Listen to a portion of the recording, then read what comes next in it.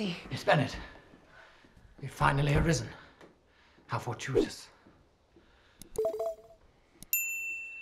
There are some words I must say. Please do be seated.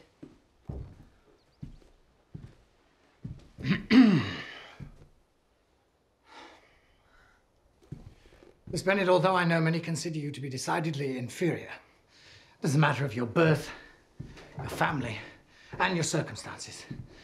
My feelings will not be repressed. In vain have I struggled. I've come to feel for you a most ardent admiration and regard which has overcome my better judgment. So now I ask you most fervently to end my turmoil and consent to be my wife.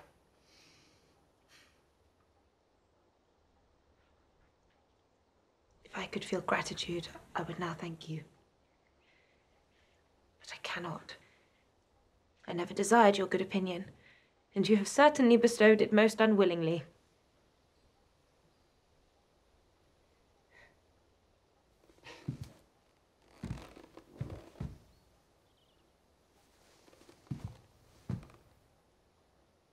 Might I be informed why? With so little endeavour at civility, I am rejected. You intentionally ruined the happiness of my most beloved sister. Do you deny it? I have no wish to deny it. I did everything in my power to separate my friend from your sister. How could you? Because I perceived his attachment to her to be far deeper than hers to him. I believed her to be indifferent. Indifferent? She's shy!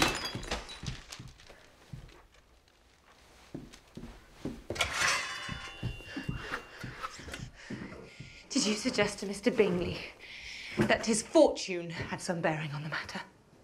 I wouldn't do your sister the dishonour, though it was suggested.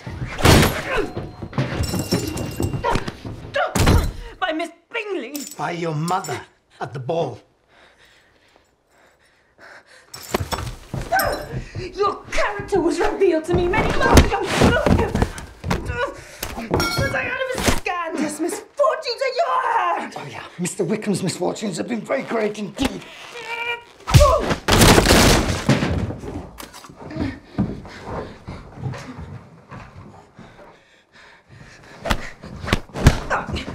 You withhold the advantages that you know were designed for him. This is your opinion of me. Then I thank you for explaining it so fully.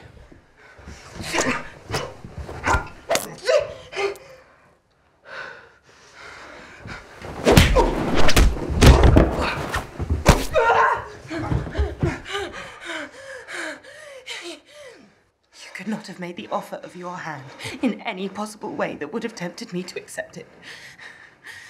I had not known you a month before I felt you were the last man in the world whom I could ever be prevailed on to marry.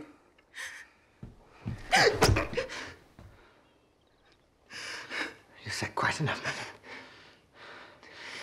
I fully comprehend your feelings, and now I've only to be ashamed of what my own have been.